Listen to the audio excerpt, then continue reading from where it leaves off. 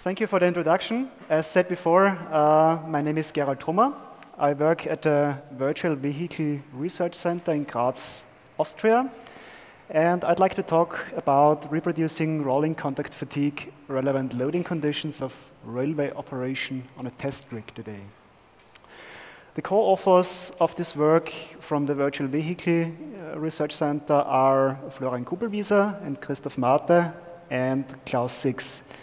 And this work has been done together with Stephan Scheriau, who works for our industrial partner, voestalpine Schienen GmbH, and together with Professor Dietmaier, who is professor at the Graz University of Technology.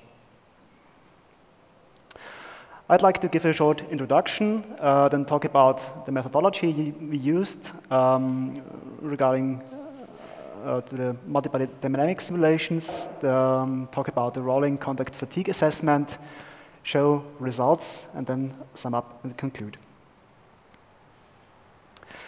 The objective of this work is to develop a methodology to analyze and transfer loading conditions that occur in railway operation on specific track sections and that are relevant for rolling contact fatigue in crack initiation into an experimental test setting. Why do we want to do that? Well, that's important to support the development of rail materials with respect to improved resistance to rolling contact fatigue, and to be able to test these materials at an early stage in the development process. And it hopefully aids in increasing the number of different test setups which are used for testing these materials. Using a full-scale test rig, which we have access to at voestalpine. So how are we doing that, or how are we planning to do that? Well, first step is generation of contact loading data. We do that by multi-body dynamic simulations of railway vehicles for the railway operation scenario. And on the other side, we determine the loading conditions on the full-scale test rig, or for full-scale test rig experiments, which are here termed the full-scale test rig scenario. And then for both sets of loading data, we can assess the propensity towards rolling contact fatigue crack initiation. And as a last step, we can identify for both scenarios the relevant loading conditions for crack initiation. A few words about the multi-body dynamic simulations. Well, the focus here is on one specific scenario of metro operation with a 300-meter curve radius. In the simulation, we look at 3 vehicle types. There is one type with a conventional bogie design, and we have 2 vehicles with self-steering bogies. For the simulations, we use a number of different measured wheel profiles. Altogether 10 sets, and one set consists of one measured profile for each of the wheels of the vehicle. So if you have a vehicle or a car with 4 axles and 8 wheels, this means that one set is 8 profiles, which we use in the simulation. On the rail side, we use a standard profile, and we apply typically measured track irregularities in the MBS simulation. The rolling contact fatigue assessment is done by the wedge model, which has been developed for the prediction of crack initiation with respect to head checks previously.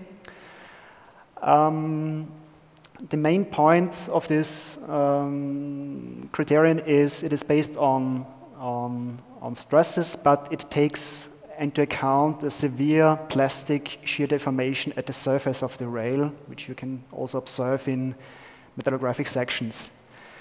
The idea is that there is a higher propensity towards crack initiation, or for crack initiation, if the lamella, or if this aligned macrostructure is oriented at an oblique angle to the surface, so that microscopic cracks can grow away from the surface and are less likely removed by growing back to the surface and generating a wear particle. One important definition is shown here. It's the effective stress, which is shown in the subsequent figures. It is calculated as the maximum principal stress in the simulations, multiplied by a factor that relates to the influence of the plastic shear deformation condition. And there's a second factor which relates to the influence of the tangential traction direction, if it's either traction or braking.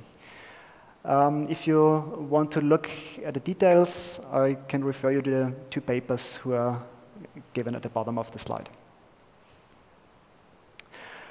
Let's have a look at results. Well, we have now a couple of multiple simulation results here for the metro operation of the 300-meter curve radius. On the left side, you see the individual contact patches, or this, well, effective stress resulting from these individual contact patches. So keep in mind, this is stress-based, but there is an influence of the plastic deformation condition of the surface in these stress values. If you now sum up these loadings to get a damage value, you get to the image at the right side, where you can see that we have two main areas where the main action takes place, next to the railhead and towards the rail gauge corner. There are two minor regions at the top of the rail and at the side of the rail, but the majority of the contacts in this case takes place in these two parts. To analyze or to identify the critical loading conditions, the diagram on the left side might not be the best way to see which loading conditions are typical and which are contribute most to the final damage sum. Maybe it's better to choose another figure to point it out. So what we did here is now we divided these contacts in lateral direction into stripes of 1 millimeter width and plotted them in a diagram where we plotted the maximum normal pressure on the vertical axis over the adhesion coefficient as the horizontal axis.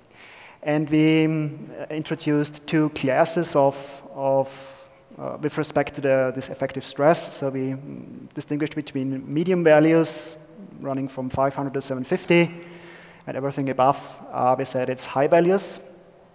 And if you do that, you see that loading conditions that generate or that exhibit high values of this effective stress group in two clusters here. There is one cluster, cluster B, that's mainly coming from or caused by leading axles in the bogies, and there is a cluster A, which is mainly associated with trailing axles in bogies, and although there are some points from leading axles in the bogies.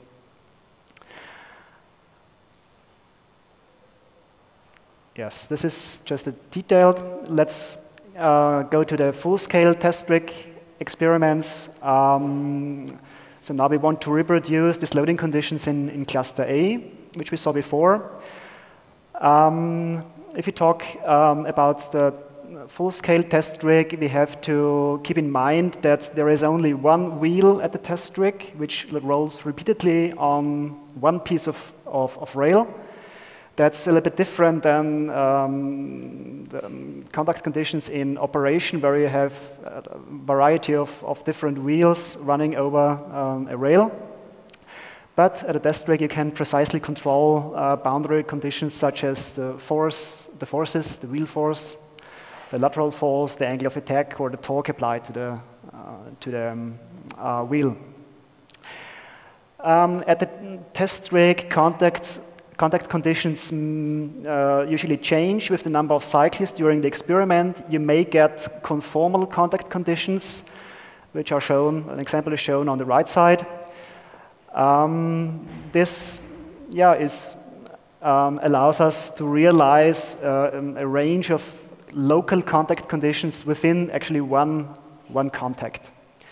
And these locally varying contact conditions arise due to varying rolling radius and surface inclination.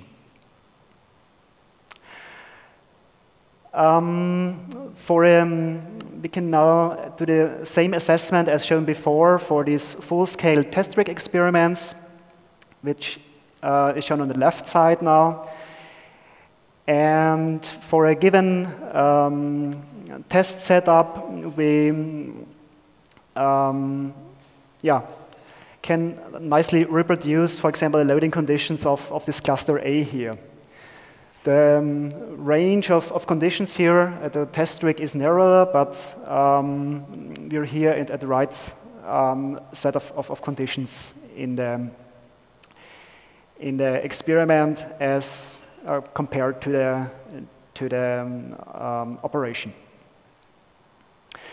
And of course, in the test rig experiment, you can play around with some boundary conditions. Here is shown the variation of the wheel angle of attack, which is equivalent to changing the lateral creepage on the test rig.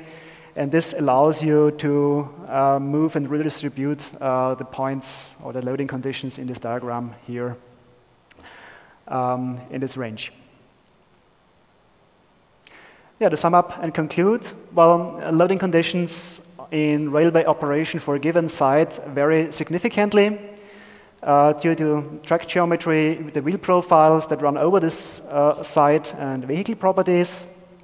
We have investigated the influence of the wheel profile geometry in this case, track irregularities, and vehicle type.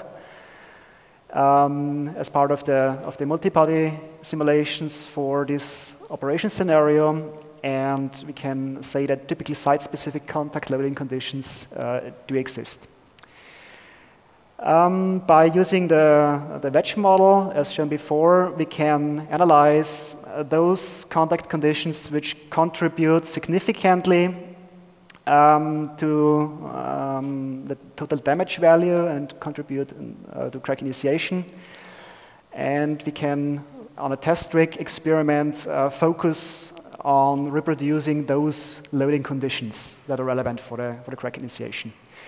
And this allows, in our opinion, to transfer these relevant loading conditions which we see or which may occur in operation into experimental or targeted experimental test settings on the test rig.